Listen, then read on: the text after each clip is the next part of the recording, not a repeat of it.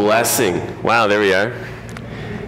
It is a rich blessing to be here and to worship with you all. Fairview Baptist Church has become very near and dear, not just to my heart, but also to Grace Life Church. We are so grateful for your stand and your support in this season. We are just grateful for the love and affection you've shown us. We know you've prayed for us, and we are grateful for those prayers. And so I bring with me greetings from Grace Life Church in Edmonton. You have a kindred church there in that city, and we are just grateful that you are here in Calgary with the witness that you've provided and the stand that you've taken and the way that you have supported Pastor Tim. You need to know that I love Pastor Tim deeply. My affection for him is deep and is growing, and so I love you too, brother.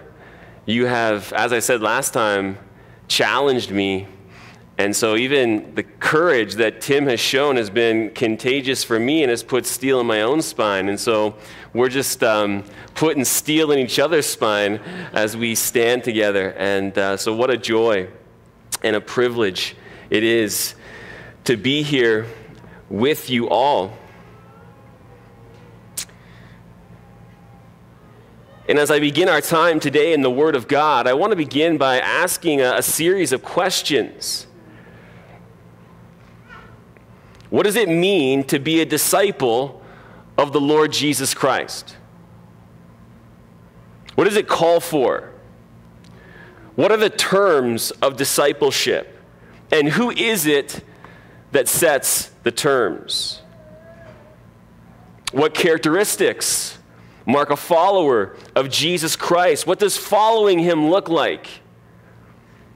And just how distinct is what he calls us to from the ways of this world?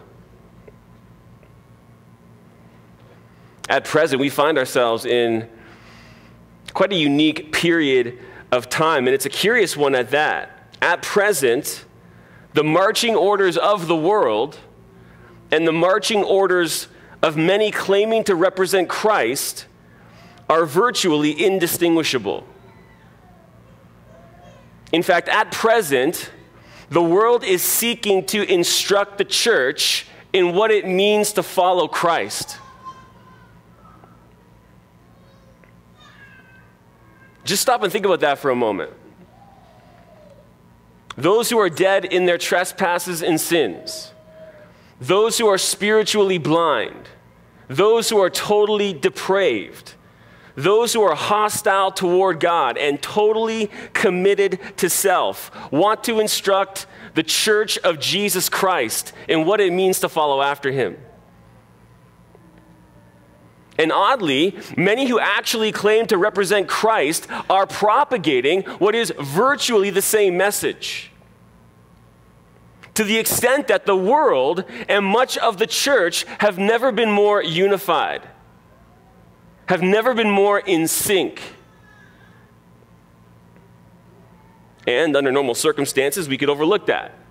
Our expectations for the broader evangelical church are quite low. Many of those who claim to represent Christ, in fact, don't. They are either deceivers or are self-deceived. But what is difficult to overlook is that those who are typically committed to the authority of Scripture, the honor and glory of Christ, and the call to be set apart from the world have joined the chorus as well. To be sure, they haven't necessarily in every case joined with their words, but they have with their actions, and have walked in a manner that is no different from the course of this world. And so it's time to revisit the Master's teaching. He sets the terms of discipleship. It's time to revisit what the Lord Jesus Christ calls of his disciples. He defines what it means to follow him. And so if you would, take your copy of God's Word and open to Luke chapter 9. Luke chapter 9. And we're going to be focusing on verses 23 to 26. These are challenging words from the Lord Jesus Christ. And so look with me at Luke 9 and verse 23. And he was saying to them all, if anyone wishes to come after me, he must deny himself and take up his cross daily and follow me. For whoever wishes to save his life will lose it. But whoever loses his life for my sake, he is the one who will save it. For what is a man profited if he gains the whole world and loses or forfeits himself? For whoever is ashamed of me and my words, the Son of Man will be ashamed of him when he comes in his glory, and the glory of the Father and of the holy angels. Now, as we come to this text, it's important to realize just how timely this is, not just for the broader issue of the day, but really even here for Fairview Baptist Church. This local church right here in Calgary has seen a significant amount of numerical growth. And the fact that you're here strongly suggests that you desire to follow after Christ, that you desire to be a disciple of Jesus Christ. And Jesus, in Luke 9, is addressing a crowd just like that. The very fact that the crowd was there to hear his teaching was evidence that they wanted to follow after Christ. They had an interest in the Lord Jesus Christ. And Jesus, in this portion of Scripture, puts their desire to the test. And he does so by confronting them with the cost of discipleship. You see, some were there for all the wrong reasons. They were there for the show. They were there for the benefits. They were there because Jesus opposed the religious establishment. But all of that is superficial, and to expose it, Jesus lays down the demands of discipleship, in effect saying, if you want to be my disciple, this is what it's going to take. And so with Jesus, there is no bait and switch. There is no hiding the fine print. There's no putting the terms of discipleship in the fine print where no one would notice. No, Jesus is not saving anything for later. It is time to count the cost of what it means to be a disciple of the Lord Jesus Christ. And really, as we come to these verses, it's important to understand that Jesus isn't making a distinction between the mature and the immature, as though there were two categories of disciples, the committed and the uncommitted. No, this is what it means to follow Christ. Later in Luke, Jesus will say, whoever does not carry his own cross and come after me cannot be my disciple. And if you can't be his disciple, then you are not saved.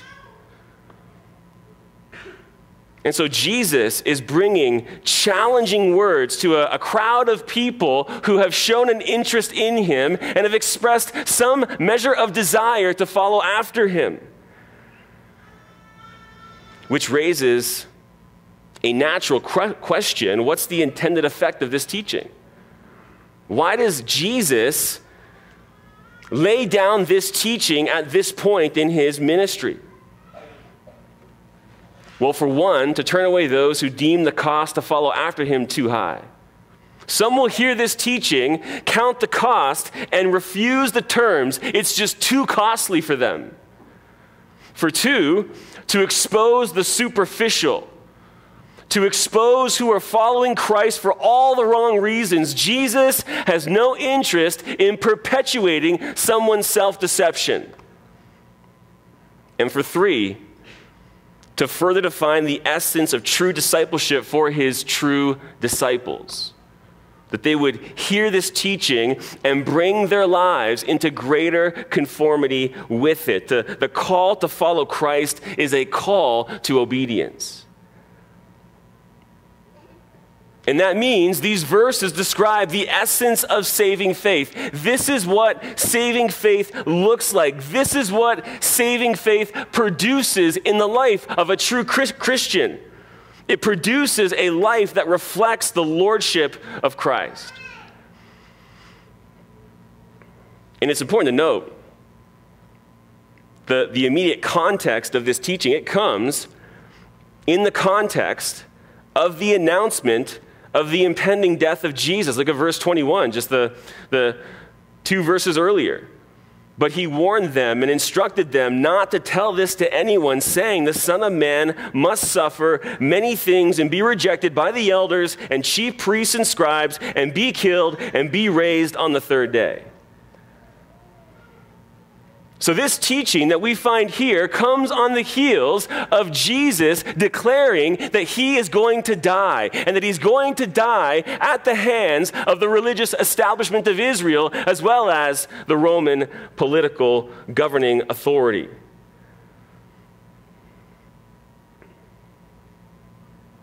Which means that just as his obedience resulted in death, so too must his disciples be willing to die. Following Christ not only means dying to self, it may mean dying for Christ. And so this is really a timely portion of Scripture. This is a much needed message in our day, especially of those who claim to follow Christ and claim to love Christ and claim to be committed to the honor and glory of Christ. As they claim that, this is going to be the message that needs to sink in to really set the trajectory of what the future holds for us. And so what does it mean to be a disciple of the Lord Jesus Christ? What are the terms of discipleship? Well, if you're taking notes, jot down first the demands of discipleship. The demands of discipleship. Look at verse 23. And he was saying to them all, if anyone wishes to come after me, he must deny himself and take up his cross daily and follow me. Note a couple of things at the outset. This is declared indiscriminately to all. It says, and he was saying to them all, to everyone in earshot of him, to all who had taken an interest in him. And since he continues even to this day to speak through his word, this is addressed to each of you as well. This is addressed to all. Note also, Jesus says, if anyone wishes to come after me, if anyone wishes, and since they were there, as I said, we can assume they desired to do so. And the integrity of that desire, the real validity of that desire is going to be tested in the words that come forth. Was it a true Holy Spirit generated desire to follow after Christ, or was it worldly, fleshly, and superficial rather?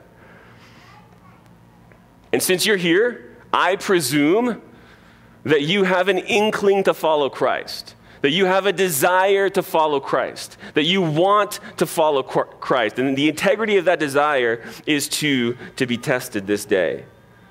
In addition, Jesus says, if anyone wishes to come after me, where to come after Christ is synonymous with following him. And so in effect, Jesus says, if anyone wishes to be my disciple, if anyone wishes to be a follower of me. And then Jesus lays down 3 demands that define what it means to follow him. 3 demands that set forth the terms of discipleship. And the first is this: you must deny yourself. You must deny yourself. Verse 23, look at it again. And he was saying to them all, if anyone wishes to come after me, he must deny himself. You'll note this is a command. And it's calling for you to renounce yourself, to repudiate yourself. In effect, it is calling you to disown yourself. Each of us comes into this world intensely committed to self-advancement, to self-preservation, where all that we do in one way or another, or to one degree or another, is geared toward self-exaltation.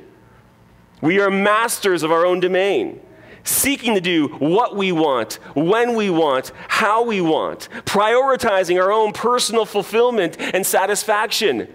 We rely on our own wisdom, lean on our own understanding, and live in a way that looks out for our own best interests. We're driven by self-ambition, full of self-entitlement. And we are even self-righteous. We believe coming into this world that we can actually secure the righteousness that is needed to stand holy and blameless before God. That we have the ability in ourselves to live in such a way that God would be impressed with us and would deem us worthy of heaven. That's how we come into this world. Committed to self, a high view of self. We love ourselves. And so Jesus is calling you to abandon yourself, to abandon self-autonomy, to abandon independence, and to subject yourself to the supreme rule of another. Jesus is calling you to come under his lordship, to submit to him as Lord, and to transfer everything that you are to him and say, "What is thy bidding, my master?" And that idea is expressed in the second demand. You must take up your cross daily. You must take up your cross daily. Look again at verse 23. And he was saying to them all, if anyone wishes to come after me, he must deny himself and take up his cross daily. The cross was a Roman symbol of execution. Upon being condemned to death, a criminal was forced to carry his own cross. And he would carry it through the streets, past many onlookers, to the place of his execution. And so to carry one's cross signified they were condemned to death. In addition, it also signified submission to the state. It was Rome's way of making a public display of a state's claim on one's life. They had rebelled against the state, and the state was executing their punishment. And as they carried their cross, they would experience scorn and shame. They would experience hatred and hostility. And they would experience reproach and rejection. The Lord Jesus Christ himself experienced all of that. He was mocked and scorned as a criminal.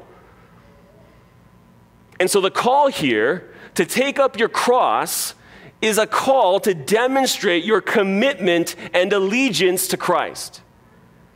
To acknowledge the total claim he has on your life, and to be willing to suffer whatever should come your way for doing so. It expresses submission to Christ and his authority. It provides an outward declaration that Jesus is Lord. And it demonstrates your willingness to die if need be. And Luke adds, daily. So this isn't a one-time thing. This is a way of life for the true disciple of Jesus Christ. The true disciple of Christ must deny himself and must take up his cross daily. And so not only is Jesus calling you to disown yourself, he's calling you to demonstrate his lordship over your life by bearing your own cross, which is to live your life in such a way that your allegiance to him is evident to all, even subjecting yourself to persecution, reproach, and ridicule. And the call to live this way is further expressed in the third demand. You must follow him. You must follow him. Look again at verse 23. And he was saying to them all, if anyone wishes to come after me, he must deny himself and take up his cross daily and follow me. What does it mean to follow Christ? It's to obey him. It's to obey his word. It's to walk in the same manner as he walked. In fact, that obedience is in view here, comes out in verse 26. Look at that. It says there, for whoever is ashamed of me and my words, the Son of Man will be ashamed of him when he comes in his glory and the glory of the Father and of the holy angels. It's those who refuse to obey Christ that demonstrate they're ashamed of both him and his word. You see, by refusing to obey Christ, one can bypass the scorn and shame. Bypass all that goes along with taking up one's cross. They can blend in with the crowd and even make friendship with the world. And so one of the distinguishing marks of a true follower of Christ is obedience. To claim to follow Christ and not obey him is a lie. 1 John 1:6, if we say that we have fellowship with him and yet walk in the darkness, we what? We lie and do not practice the truth. So what is this calling for? This is calling for repentance as a way of life. This is calling for the regular, ongoing confession of sin. This is calling you to be in the habit of putting sin to death. It's calling you to refuse the desires of the flesh. It's calling you to refuse ungodliness. It's calling you to refuse the applaud of the world, to reject everything the world offers to you as that which is valuable. It's calling you to saturate your life with the Word of God. It's calling you to be a man or woman devoted to prayer. It's calling you to seek the interests of others ahead of your own. It's calling you to die to self and live for the honor and glory of Christ. This is what it means to be a disciple of the Lord Jesus Christ. And so there you have it. The terms of discipleship. You must deny yourself, take up your cross daily, and follow Christ. And that means following in his footsteps, being set apart from the world and testifying that its deeds are evil, which he did, resulting in his own death, and that by crucifixion.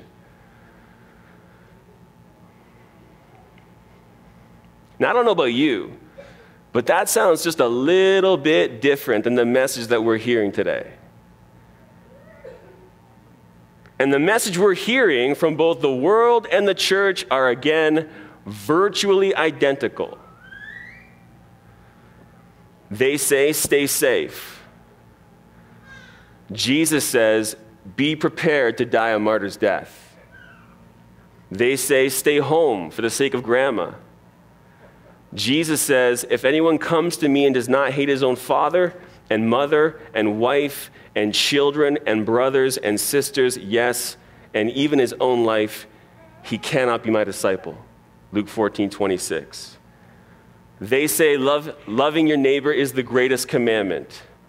Jesus says, on the contrary, loving the Lord your God with all your mind, soul, and strength is. They say, if you don't step in line, you're going to lose everything.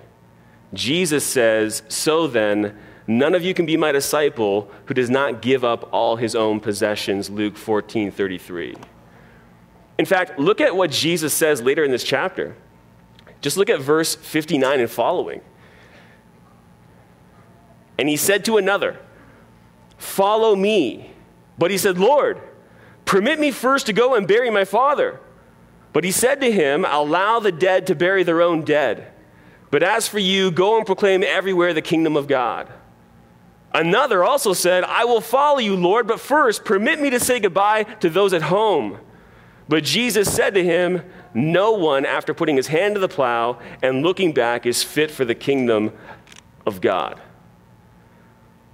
Both the world and many in the church are selling a different Jesus. And though we would expect that from the world, you would expect the church to know just a little bit better. That they would be able to recognize that if the world is offering a certain Jesus and the Jesus they're offering looks virtually the same, then they've got the wrong Jesus. And so we've seen the demands of discipleship. And you might be thinking at this point in time, I mean, this is a tough sell. Why would anyone sign up for this? Why in the world would someone want to repudiate themselves, disown themselves, take up a cross daily, follow Christ, be willing to die a martyr's death, refuse the world, refuse fame, refuse riches? Why would anybody give up their life like that? And though Jesus is under no obligation to provide any incentive, he graciously does. And so if you're taking notes, jot down second, the incentive of discipleship. The incentive of discipleship. And there are two incentives that really mean the same thing, and they're expressed rather paradoxically. Look at verse 24. It says, for whoever wishes to save his life. And I want you to stop there. If you're following along with Jesus and you're hearing his words and you're understanding what it is that he's calling from you, then this is where your heart is going to go apart from divine grace. You're going to begin to go, wait a minute, what about me? What about my life? What about my goals and ambitions? What about my family? What about my home? What about my possessions, my career, my reputation, my comforts? If I follow Christ, I may lose everything. And so someone will say, no, there's just no way. I can't do it. I won't do it. That's the response of someone who is seeking to save their life, to keep their life for themselves, to preserve self-autonomy, self-ambition, independence, the pursuit of worldly satisfaction and fulfillment, and the right to reign supreme over their own life. But look again at verse 24. For whoever wishes to save his life will lose it. Oh, you'll keep your life now, but you'll lose it later. You'll keep your life temporally, but you'll lose it eternally. And the fact of the matter is, there are no guarantees for tomorrow. Your soul could be required of you this very day. And so you could be trying to hold on to this life and personal autonomy and independence and the right to reign supreme over your own life, and you've got hours to go. And then you are ushered into a Christless eternity.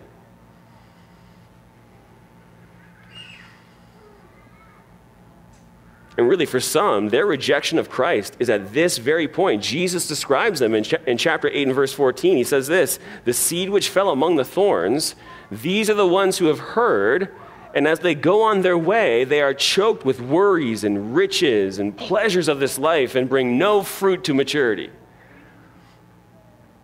It's the deceitfulness of riches, incredibly compelling in the fallen human heart.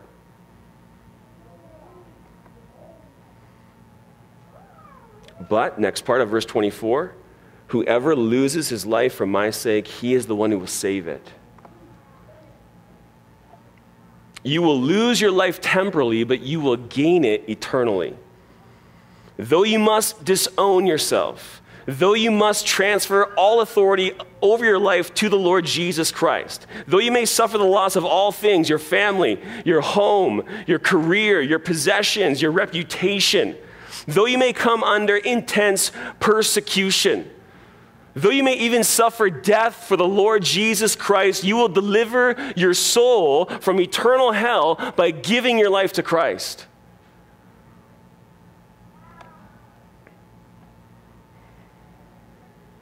I mean, Jesus is seeking to motivate the one who desires to come after him. Yes, there is a cost. Yes, it's going to cost you your life, but you will gain back in eternity everything and more. Verse 25. For what is a man profited if he gains the whole world and loses or forfeits himself? You have to realize nobody pursues the whole world. No one has it in their mind that they want the whole of the world. They would be just content with their own piece of the pie. They just want a little sliver of the pie. And so Jesus just cuts to the chase. He says, look, let's just go the whole way. Let's say you could have the whole world. All of the riches of this world, all of the fame of this world, all of the prestige and notoriety. Let's say you had it all. Everything this world had to offer. Let's say you had it all.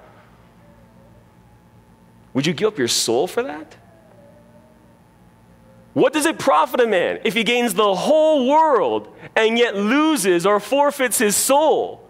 Your soul is the most valuable thing you have. There is nothing more valuable to you than your soul. Your soul will have an eternity, and it's the only eternity you will ever have. And you will either have that with the Lord Jesus Christ in glory, or you will have that in eternal hell. You could have the whole world, and it wouldn't matter. It's not worth the value of your soul.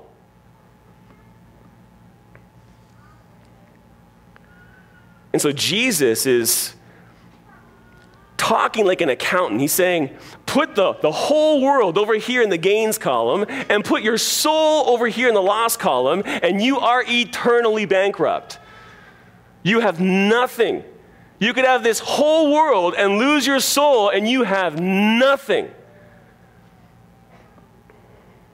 And will spend all of eternity suffering under the judgment of God. And so the cost is great. Yes, this will cost you your life. Yes, you will have to deny yourself. Yes, you will have to take up a cross daily and follow Christ. Yes, you will have to be willing to die for the sake of Christ. But though the cost is great, the reward is exceedingly greater.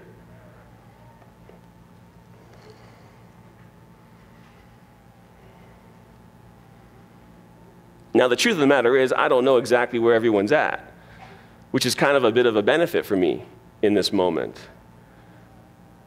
But let's say you're here and you haven't yet believed on Christ, or you're here and you're being confronted with the demands of what it is to follow Christ, and you're beginning to question, maybe I haven't actually believed on Christ. Well, in that place, let me ask you this. What is it that's holding you back? If you are held back from coming to Christ by faith, what is it? What is it that is keeping you from coming to Him? And then ask yourself, is that worth your eternal soul? Are you willing to sacrifice your soul for that thing? Whatever it isn't worth forfeiting your soul. So we've seen the demand of discipleship. We've seen the incentive of discipleship. And if you're taking notes, jot down third, the vindication of discipleship. The vindication of discipleship. This comes out in verse 26. For whoever is ashamed of me and my words, the Son of Man will be ashamed of him when he comes in his glory and the glory of the Father and of the holy angels. Jesus is coming back. And when he comes, he will come in blazing glory. And when he does, his true disciples will be vindicated. And the context here is key.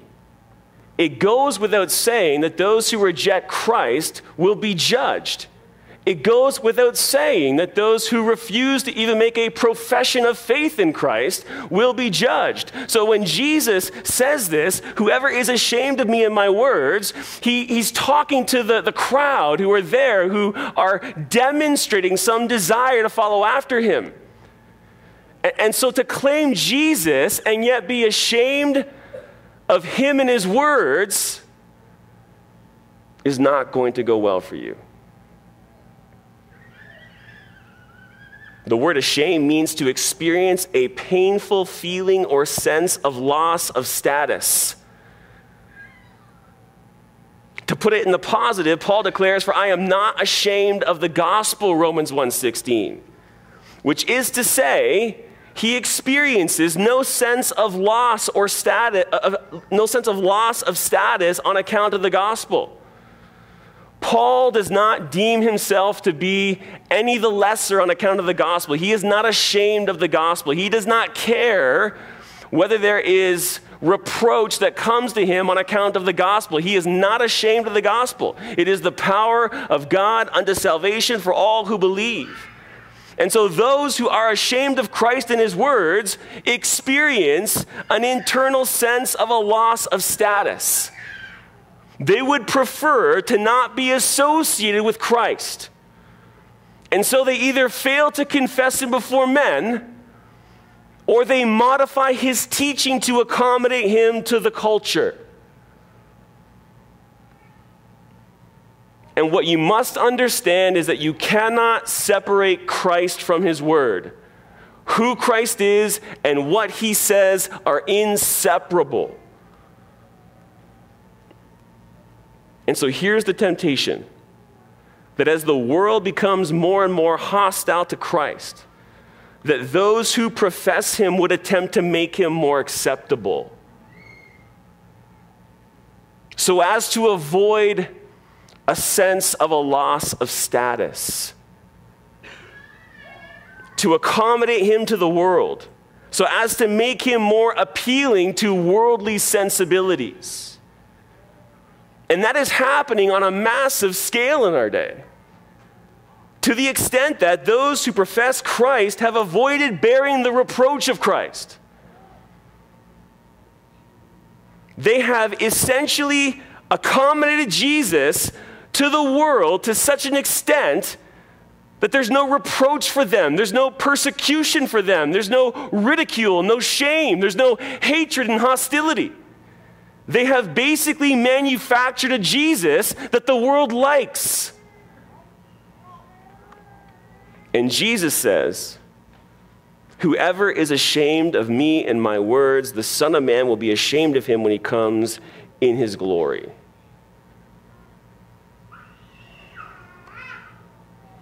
The cost of following Christ is increasing, but the cost of being ashamed of him and his words is exceedingly and eternally greater.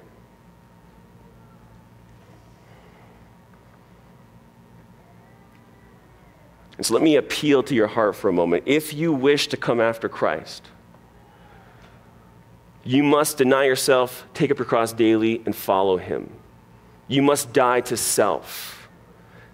Your life must be marked by obedience to his word.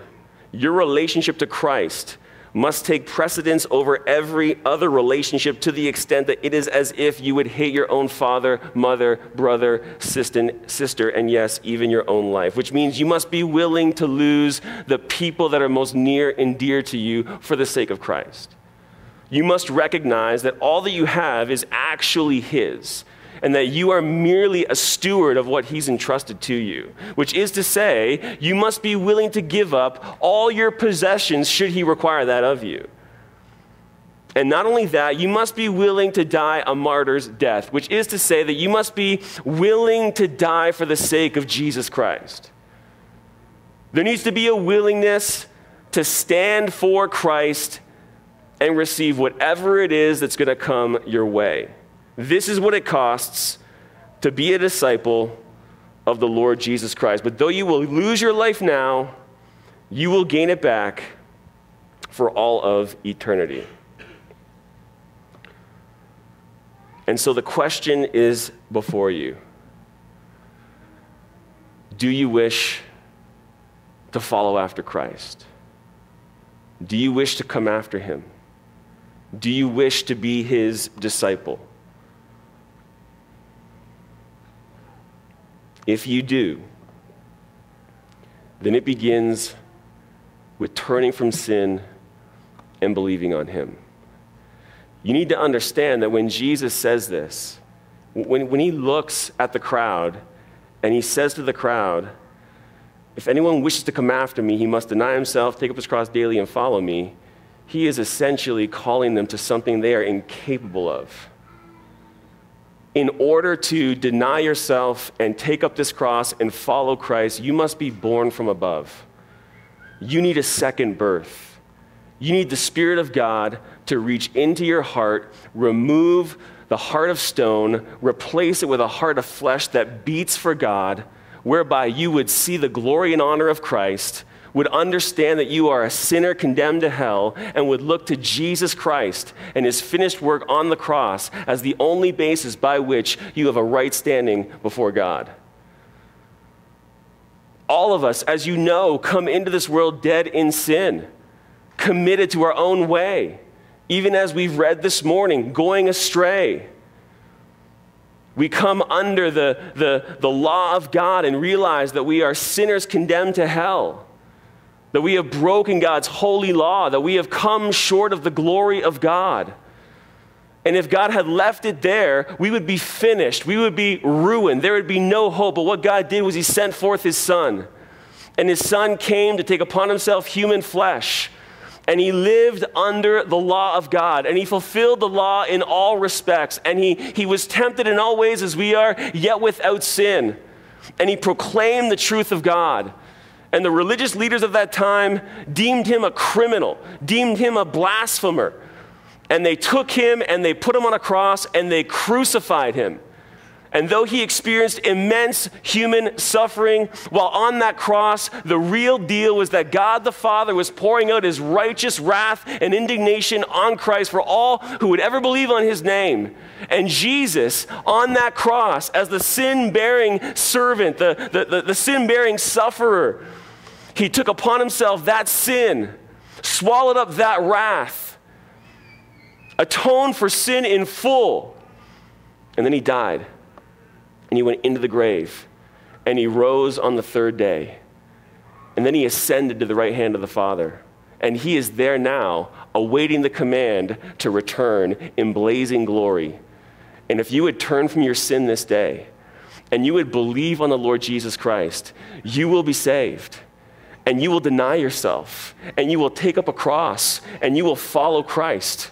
And you will be given the power source within you by the Spirit of God, who will take up residence in you to live the life that you could never live, to live the life that Jesus is calling for right here, where you would not be ashamed of the gospel, not ashamed of Christ, not ashamed of his words, where you would take a stand on the word of God and for the honor and glory of Christ and live for him. And if you are in Christ already, because you have been in Christ for some time, then let this be a moment that calls you to obedience, a moment that calls you to search your heart, to evaluate whether your life is reflecting the lordship of Christ. Have you denied yourself? Have you taken up a cross? Are you doing that daily? Are you following him? Have you put him first in your life? Are you seeking to obey his word, to be conformed more fully into his image? Let this call you unto deeper obedience, deeper commitment to the Lord Jesus Christ, that he would be honored and glorified, and that you would be made ready to stand in the evil day, because the evil day is upon us. The cost to follow Christ is increasing, and you need to settle this matter in your heart now, that you are going to take a stand for the Lord Jesus Christ, a stand for his honor and glory, and entrust yourself to him even as you come up against all of the injustice that will come your way. And you will do it for the glory of God. And when you die, you will enter into his presence, and you will enter into the joy of your master, and he will embrace you with open arms and say, "Well done, good and faithful slave."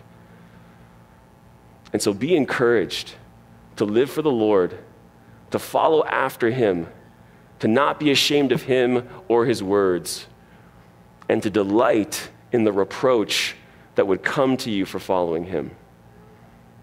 Let's pray together.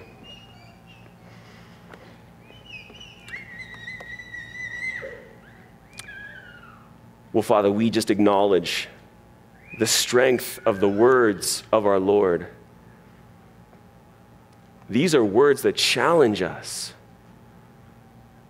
They call us to commitment, to obedience, to self-denial, to die to self, to live for Christ, to live for you, to do so in the face of hostility, to do so in the face of shame and scorn, reproach and ridicule. And so, Father, we need your grace. We want to make our Savior proud. We want to walk in a manner worthy of the gospel, worthy of you, worthy of him. And so, Father, we pray that you would work in our hearts this day. Stir stir within us what needs to be addressed. That we would confess our sin, deny ourselves, take up our cross, and follow Christ. It's in his name we pray. Amen.